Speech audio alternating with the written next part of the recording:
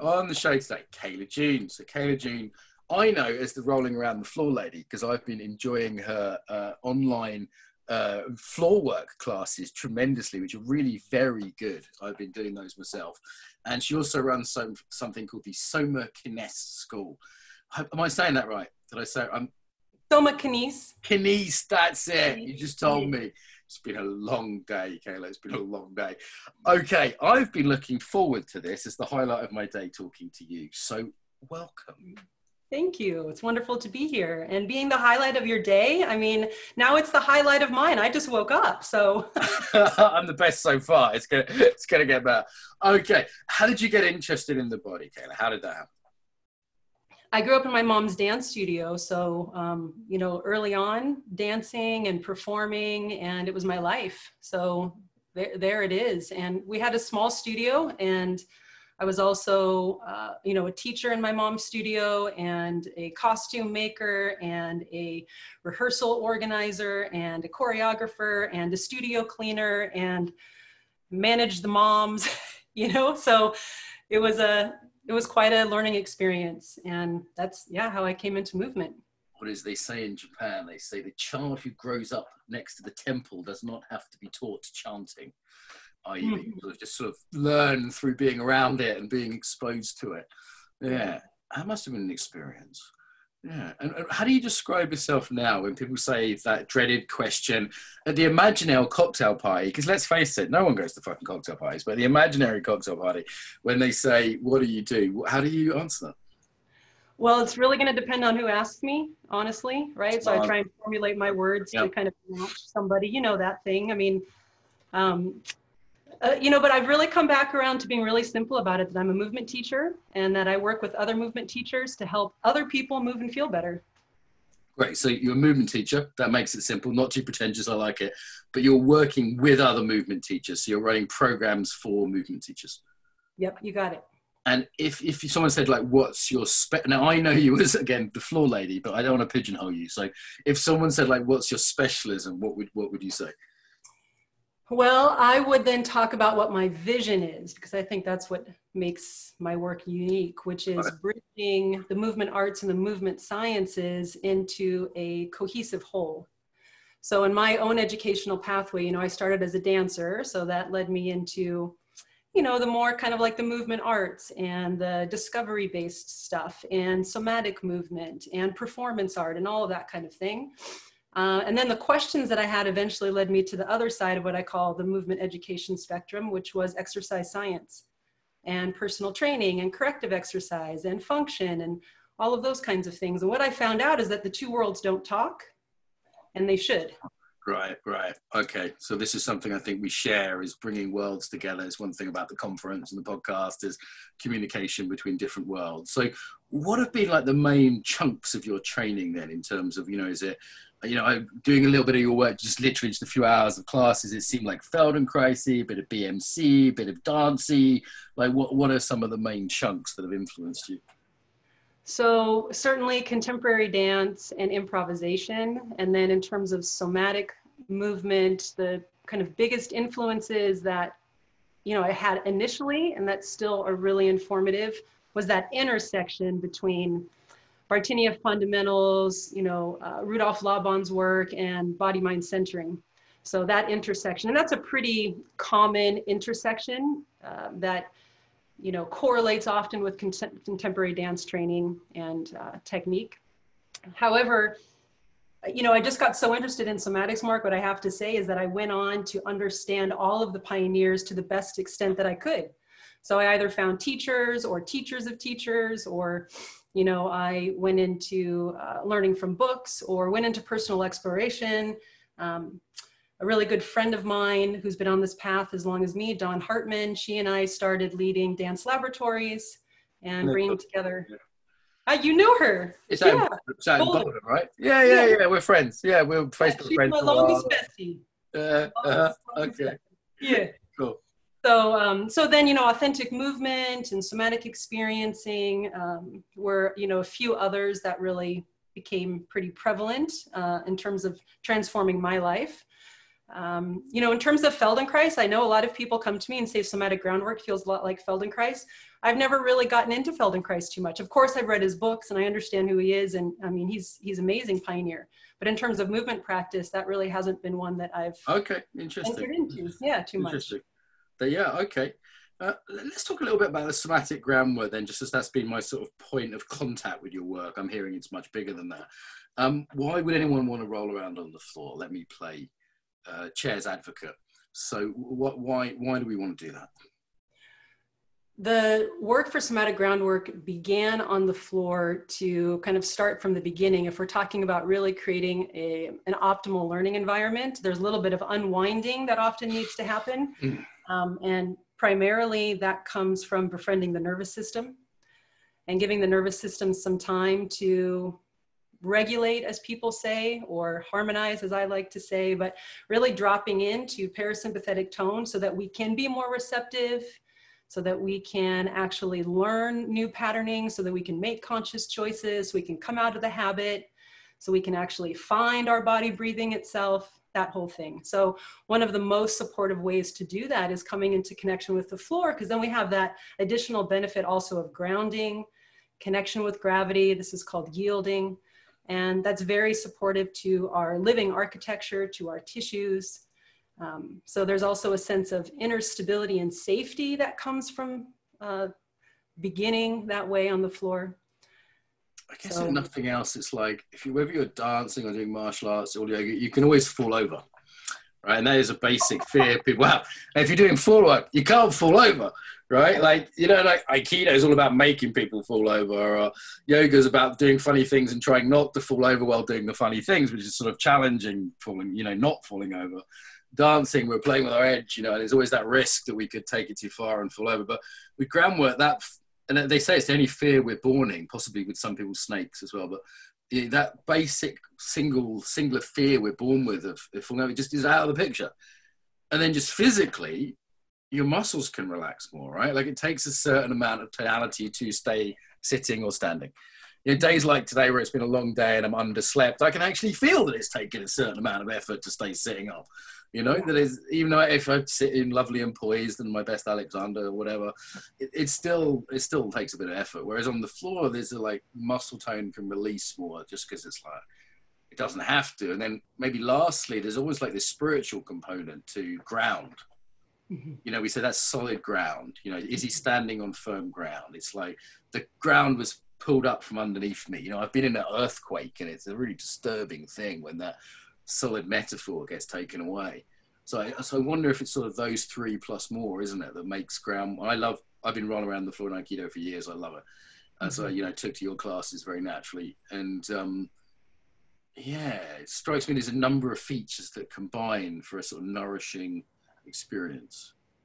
Absolutely. I mean, this connection with the ground is fundamental. And no matter what posture we're taking, whether we're standing or sitting or in relationship with somebody else, we're also always in relationship with the ground and with space. And I kind of, you know, had this aha moment in my early 20s as I was really starting to understand how to use my body more efficiently. You know, I grew up in the kind of a very heavy ballet kind of technique kind of training, right? There's just a lot of work in doing ballet, a lot of holding, a lot of gripping. At least that's how my body took it on. And it was very difficult. You know, I was an advanced ballet dancer, on point, all that kind of stuff. But it was a lot of work to hold myself up out of the ground. And when I learned that I didn't have to do that, that I could actually let go of all that work and use the floor as my partner, and then begin to connect into space and be held by space in the ground, suddenly there was this ease and freedom and ability to relate that completely changed everything. You know, there's something about that ballet tradition which underpins so much Western movement of holding oneself up away from the floor. And like, sometimes I see that as a trauma pattern, particularly some of my gay male friends, that there's this sort of holding oneself up above the ground, you know, like, ew. And that's in ballet too. And sometimes, you know, sometimes the ground is bad somehow. It's almost like in Western culture that it's lower class, you know, like upper is better. That seems to be sort of built almost into our moral system of language. It's high morals rather than low morals. You know, there's a way in which that's built into our whole cultural linguistic structure, that the floor is somehow, hell is down, right? Heaven is up. Yeah. Yeah, it reminds me of aesthetic and like what we classify as high art versus kind of low art kind of thing. And I mean, ballet is beautiful, and the aesthetic of ballet is, you know, really, really something to marvel at. And it's, you know, quite a feat. The ballet dancers are athletes in a beautiful way. I found for myself, though, that I just got really interested in what's my natural being, what's my natural body. And I don't want to walk into dance class anymore and get ready and prepare on center and suddenly be in this other posturing. Like, who just walked in the door and who's going to walk out of here and walk to the street? I don't want that to be a different expression. That's right? Interesting. Do you have to be a different person when you enter the yoga studio and put on the spiritual voice, or the martial arts place and put on your tough guy act? Or, you know what I mean? Like, do I have to be a different person in here? Because if so, I'm going to leave that different person here and it isn't going to go to the rest of my life. Yeah. It's funny, you said on point earlier. I got totally confused. This is a military term. So on point means to be like in front of the other people on a patrol. So there's also that means like on your toes in ballet. Yeah, the point shoes. Mm-hmm. Hard box point shoes. Okay, I should do a ballet class one time just to see what it's about. I was in a Gaga class the other day, and I accidentally signed up for the pro one instead of the public one. They have two kinds of Gaga classes. You know, it's like the for professionals and for muggles like me. And then I accidentally signed up for professional, and they started doing pliés, you know? And I was like, what the fuck is this? I was really freaked out by it. It's fun though, it's fun. It's different, a bit different for me. You got this, Mark. I was like, oh, that's why everyone here looks gorgeous and muscular. I was like, looking at the Zoom, I'm like 20 kilos heavier than any motherfucker on the Zoom, you know? I was like, oh, it's the dancers class I came to by mistake. Anyway, so what about developmentally? Do you think there's kind of my experience of when I did floor work in Systema or Aikido, as soon as I get down to the floor, it can make me like childlike or animal-like. Do you know what I mean? Like, it brings out a different side of my personality than when I'm jumping through the air, you know? Like, is there something developmental in that lowness to the ground as well, you think? I mean, for me, absolutely. You know, the kind of vocabulary of somatic groundwork is highly informed by developmental movement patterning.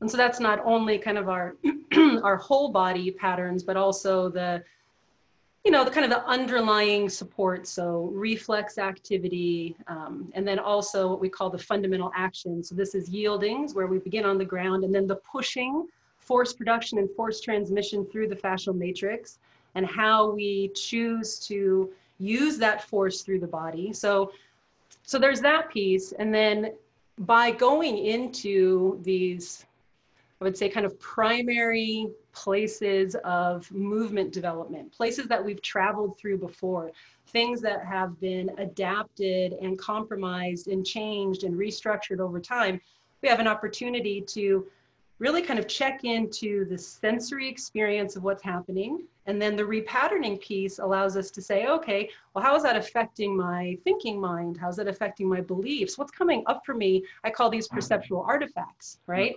And is this actually true? Do I believe that? Or am I kind of just holding that because that's what's there? That's my habit. Yeah. And then how does that inform the way I move and relate out into the world? So that's really how we kind of use that sensory motor feedback loop in somatic groundwork. We follow sensations up to perception and then make conscious choices about how we're moving from that, from the feedback loop. It's kind of funny, isn't it? People are like, no, this is true. This is what I believe. This is the way the world is. And it's like, yeah, that's a muscular holding pattern in your body. It's like, no, it's not really any different than indigestion or a cramp, you know, and yet it's become a worldview. It's become a way of looking. It's become a belief system. Those things going to hold together that way. So, as you know, I was kind of seeing the comedy of that as you said it. Well, it's all embedded there, right? So what was a muscular holding pattern or an adaptation to, forces that we had to manage in the world or repetitive action or whatnot, then also becomes informed by the feeling tone that's underneath that. And then maybe there's some defense mechanism in that or some protection in that. And then suddenly that's just what we do and how we are. And we don't even realize how that's affecting the way we think or the way we orient, those kinds of things. And that's why I got really interested in using the body as a primary vehicle for change, is that I had some pretty incredible, life-changing, dark night of the soul kinds of experiences in my own life, where it was, moving into my body, into this wilderness here, and then creating change from the body up is also, affects then how I am in my mind. And I was much more interested in body up, bottom up processing than going into the mind and hashing out all this stuff up here to then transform my experience. I really just, like the other direction. I get it. We talked to quite a few teachers around this identity level, and it seems like people can have a structure in their body which is sort of holding together an identity structure. I'm this kind of person. I'm a person who does this. And I've heard of people say, hey, I'm a CEO, I stand this way, or military guys, this is just how, this is part of me. And it seems like that could really, really undermine any kind of change work, right? When it's like, if it's challenging that the structure of someone's identity is held in the body, even if you're able to demonstrate a health benefit or a comfort benefit, or, hey, you're just stronger this way, you're just more relaxed this way, you're happy this way. They're like, yeah, but it's not me. Yeah. Now, how do you work with that? I think this is a sort of a question quite a lot of teachers I've spoken to have bumped into in one way or another. Well, recently, and through the guidance of Joanne Avison, who's one of my teachers, and she's one of the primary teachers in the bio-tensegrity field, she mentioned something that helped me connect some dots that have kind of been a through line for me for about 20 years about structure, form, and function, right? Or structure and form, and then function. And that was this kind of whole idea about matter and pattern. So we could actually look at pattern as the force that moves through our matter or our structure, our form, and that the two are always informing one another. So the forming of us being informed by the forces that we are negotiating at all times. So this really works for me in somatic groundwork because, I'm just like such a nerd about patterns and all kinds of levels and layers of patterns. And I draw, geodesic mandalas and icosahedrons, and I have for a long time because I just learned so much from them. But it's this pattern then that we can start to really get intimate with when we're practicing somatic groundwork, because again, like you mentioned, we don't have to engage so much of the habit, the muscular armoring when we're on the floor. So we can actually pay attention to some of the details in the pattern. And as we change those patterns, it changes our form and it changes our structure, it changes our underlying being.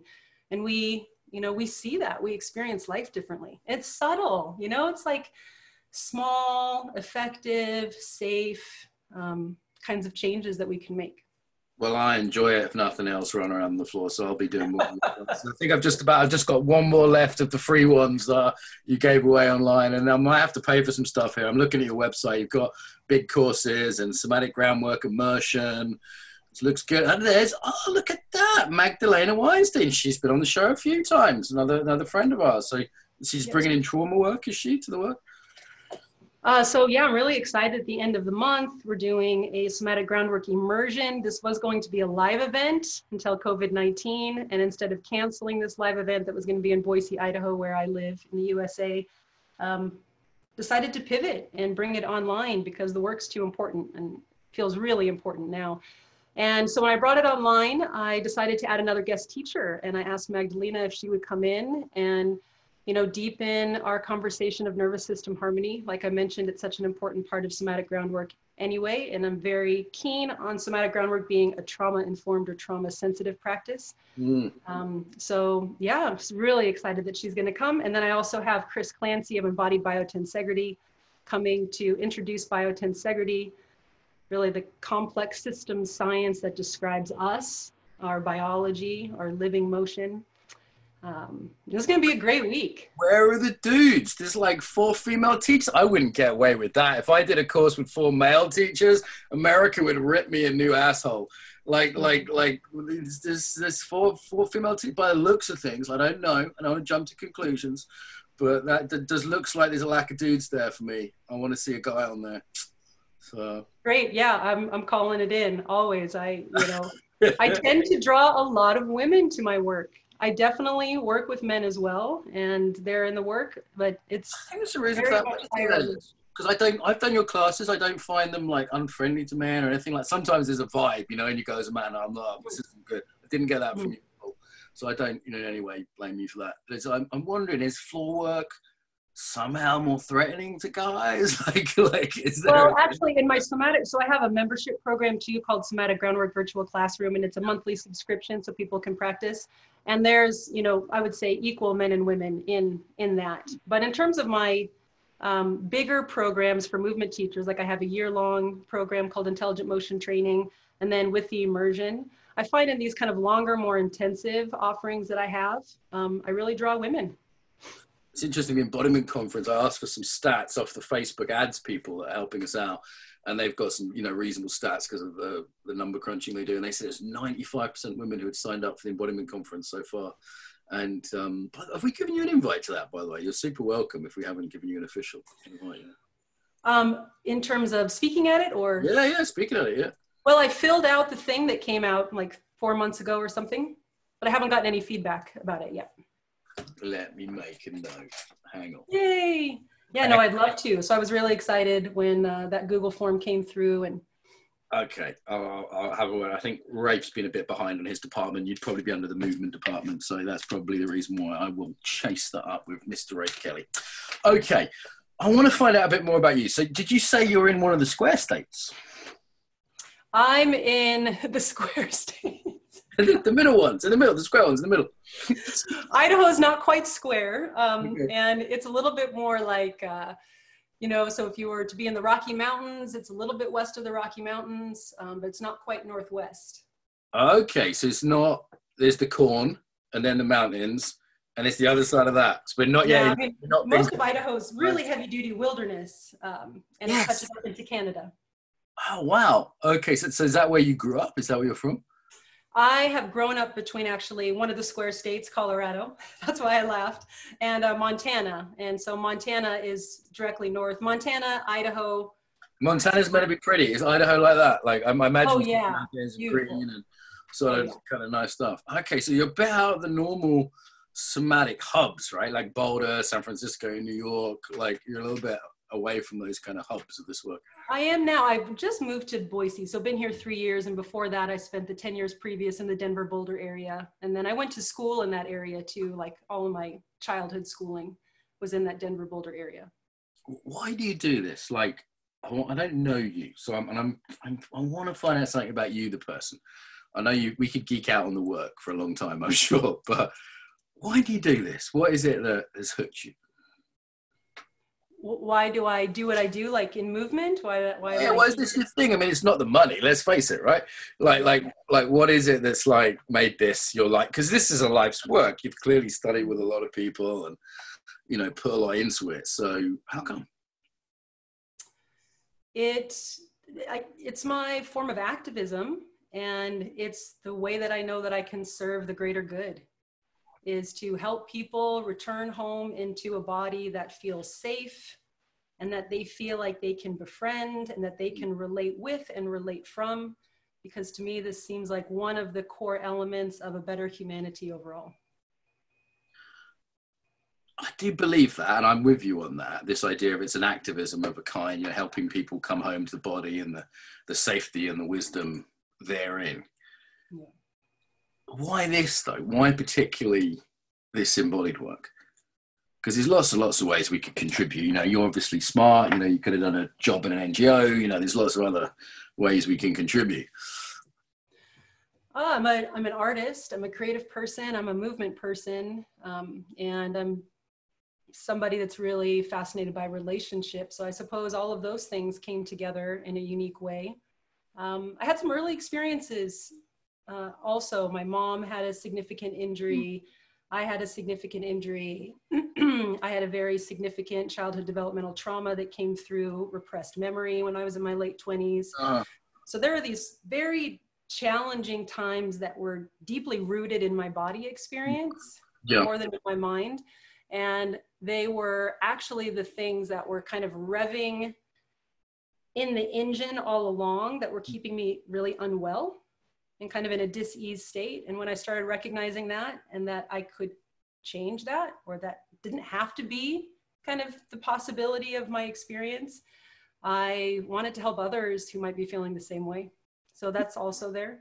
it's interesting on the show, you know, I've interviewed like 250 people or something on the show now, and you start to kind of hear the patterns, and like most of us, and I say us because I'm one of the group of people I'm interviewing, you know, some of it's just accident, like your mum run a dance studio, you know, it's just an accident fate, you know. Some of it is like our own personal neurosis. We have some sort of wounding, some sort of damage, you know, like for me, it was a very bad experience in school and education, and just going, shit, like that's education. There has to be a better way, you know? And then others, it's also this usually this third thread of sort of some sense of like, hey, I could really contribute this way. Like seems to be a human calling. So I was kind of thinking out loud here how those three fit together. You know, there is usually some sort of a slightly neurotic tendency with a healing tendency on the other side of that, you know. But yeah, I got curious about this, seeing the patterns of interviewing many people. I think the piece of being an artist is a big part of it for me. And I had to, at some point, first marriage, I'm divorced. I have 2 kids that are young elementary school. And up to that point, my movement world had largely been in art and performance and kind of, you know, choreographic creativity and all that kind of stuff. And I remember this day of going, okay, I need to figure out how I'm going to make a living in movement. And I don't really think for me, it's going to be in performance to raise these kids. Like some people might be able to stick that out and are that good or are that clear about it. I'm like, oh, what do I need to do? And I'm in the Denver Boulder area at that time.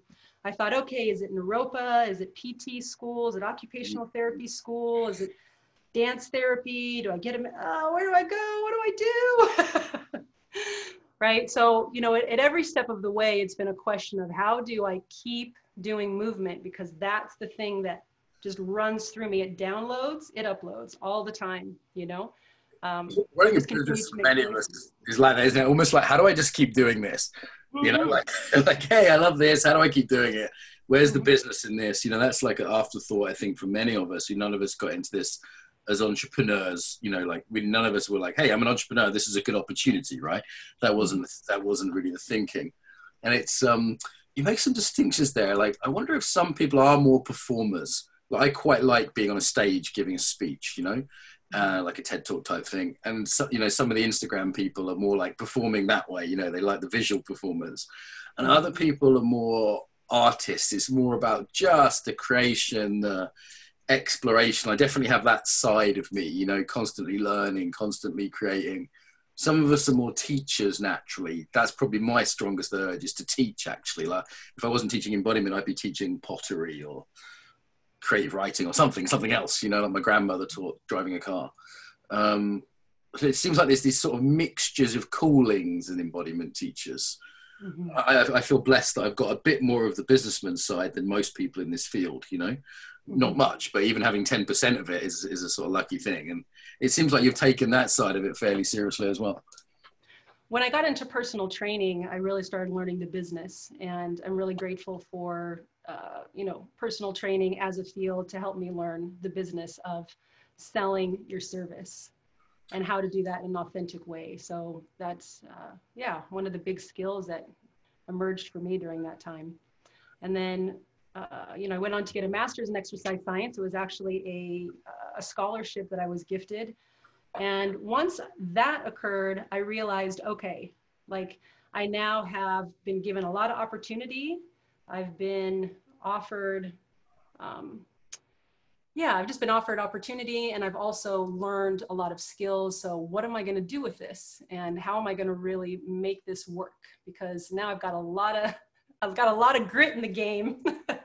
And I have a lot of people who have helped me get here. And that's when I started learning the business model of bringing the work online, because I wanted to work with a broader range of people. And that is a whole other thing, as I'm sure you know. Yeah. Let's come back to this. There's something I want to ask you first, actually, which is often you talked about the sort of two main sides of your education. So there's the somatic side, and then there's the sort of PT side, education, you know, movement science, that kind of side. It's often a bit looked down on in the somatic territory, you know, like, oh, that's just exercise, that's just physical. But as you say, it strikes me there's some real gifts in there, like running a business seriously. Any PT would just regard that as like, well, you have to, you know. What other sort of gifts have you brought from that side of things?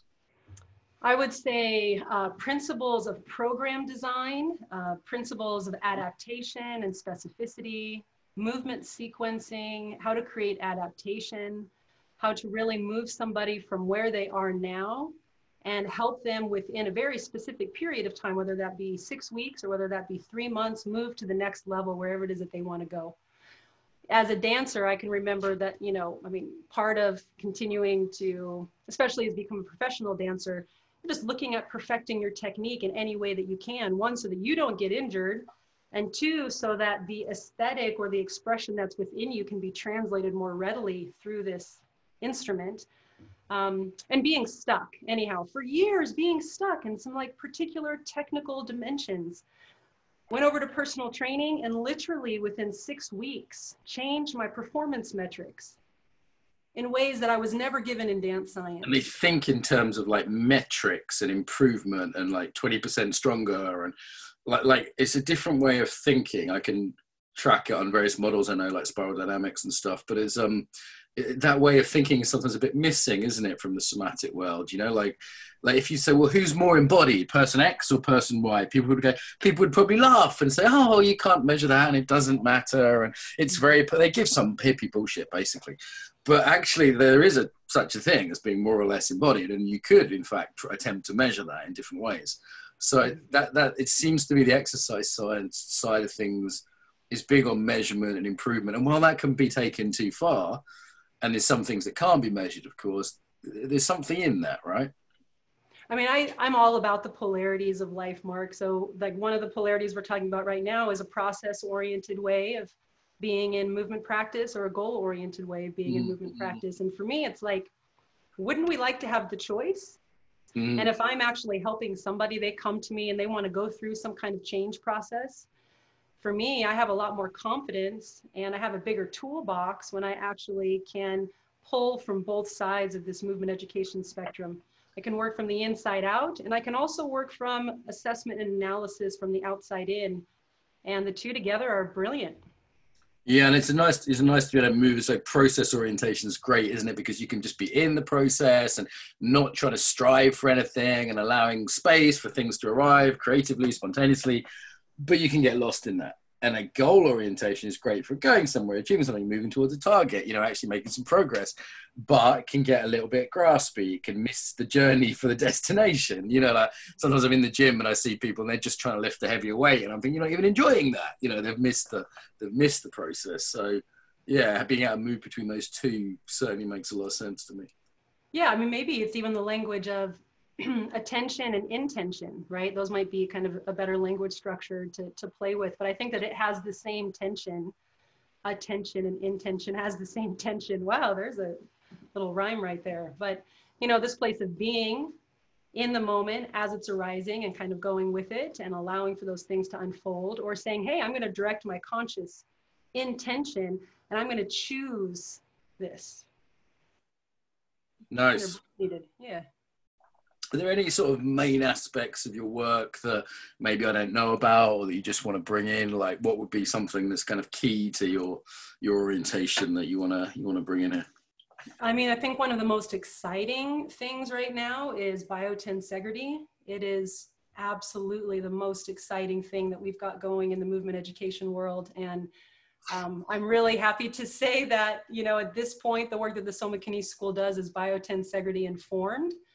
And yeah, it's been an amazing few years, really beginning to unpack this complex system science and move from classical anatomy and biomechanics thinking into biotensegrity. Okay, do you want to, I've come across this a little bit with some of the fascial people we've had on the show, but do you want to briefly explain the difference between a kind of classical model and a biotensegrity model of human structure? Yeah, the way I think about it is that, for probably the past 300 or 400 years, this, classical biomechanics and anatomy has really developed because of how we've seen the way we make things and structures in our world. Our buildings, our machines, our cars. Mm-hmm. It's like we see the way mechanics work successfully out here in hard matter physics in the physical world, and therefore we've determined that that is in fact how we are organized as well. So you see a building and you go, okay, they put bricks on top of bricks, it's compression forces, that must be how a human skeleton works because there's a house and houses stand up tall. Exactly. And so there's really been a science crafted, an evidence-based science crafted that has started from what we do out in our world, and then to understand our human body has then applied that kind of mechanistic thinking. But, we are living, we're life, we're soft matter, which means that essentially we can, the way our bodies respond is time dependent and force dependent. It's adaptable in the moment. It's responsive. So my house that I'm in, I push the wall, it doesn't change the other structural bearing points. So, biotensegrity is essentially this science that's looking at understanding our living anatomy. So for example, like you mentioned, we're not compression structure. And we know this. Anybody who thinks about the spine as a compression structure will soon realize, oh, well, then how come I can do this? Yeah. What's happening there? For the podcast listeners. Yeah, for example, right? So, what I would say about it is, the other thing I'll say about it, biotensegrity also makes a lot of sense in terms of its outlining principles that can be applied at every size scale, from the organelle inside of a cell all the way to the organism. And it doesn't just describe us, it describes all of life. So these are really nature's principles. And it's interesting to think that we've developed an anatomy and a biomechanics model that has not aligned with the principles of nature and the rest of life. So just what is biotensegrity then? So it's biological tensegrity. Do you want to explain that? It's described different ways. The way I like to talk about it is it's structural design principles that are applied to our living architecture and our function and our form. And this idea of tensegrity particularly, rather than the sort of compressive analogy of bricks, stacking up on a building, in some sense of, how would you describe that part? So the kind of the grandfather, I've heard him called before, Dr. Stephen Levin, who really coined the term biotensegrity, orthopedic surgeon of 40, 50 years or something like that.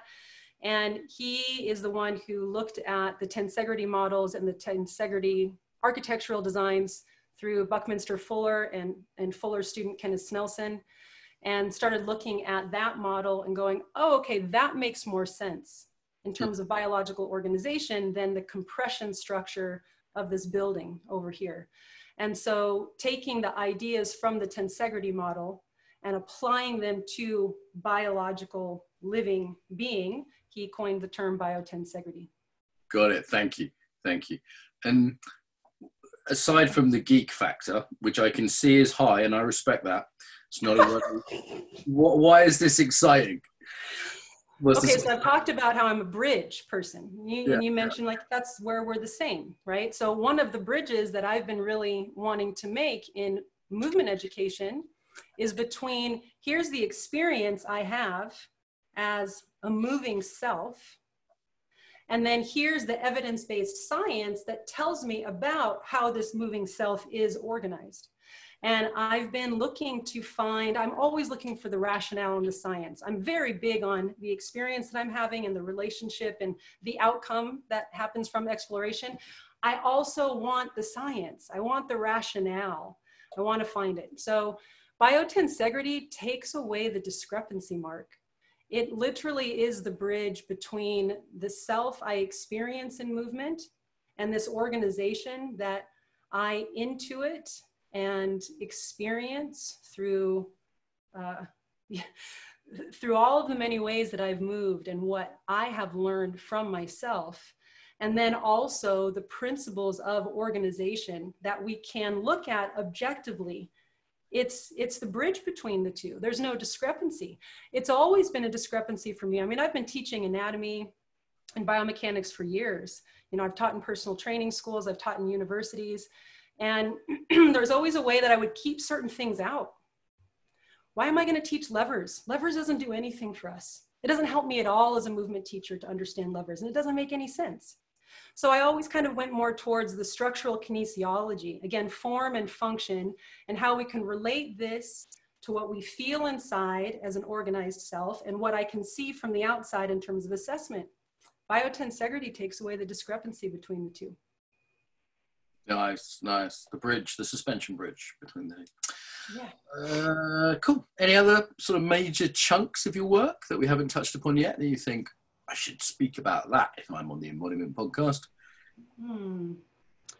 I would say, just speaking more to this vision, Mark, of just being very called to co-create with other movement teachers a new movement education model. Mm-hmm. And, you know, the kind of the word that's arisen in the community as I've been teaching online over the past 2.5 years now has been embodied movement science. Here's embodied in yet another way, but it's just this idea that we've been speaking to. It's like, how do we as teachers really take this knowing of the subjective, like the personal consciousness, this kind of somatic inquiry and everything that emerges and comes from this knowing, and then all of the science that's out there that's telling us about how to teach movement and what function, what's good function and what's poor function, and how to create adaptation and, you know, to help people out of injury and all these things. So we don't have a movement education model yet that quite speaks to the combination of the arts and the sciences. So that's what we're building in intelligent motion training. And it's really exciting work. And, you know, any movement teacher that's interested in really diving into that framework, they'll find it at the Somatic School. Okay, so in terms of people looking for you online, that's Somatic, S-O-M for Mark A, Kinese, K-I-N for November, E-S-E, school. .com? Well, it's, yeah, you can go to somakinese.com. My main website is kailajune.com. I haven't changed over that handle. But on Facebook and Instagram, it is Somatic School. Oh, there we go. So this is where I was getting confused. So I came from kailajune.com and it's also there. Okay, good, good. Cool. I find myself running out of steam today, which is absolutely nothing to do with you because this has been interesting and fun. I think I've just hit a wall today energy-wise, so I want to kind of wrap up before I just start nodding and lose the ability to talk intelligently. So anything here to finish up, Kaila? I appreciate you having me on the podcast, Mark. This is what it's all about for me, is connecting, relating, learning from new people, and you know, continuing to evolve this work for the greater good of humanity and beyond. There we go. Nice. And I do recommend your online classes. So thank you so much for joining us today. Thanks, Mark.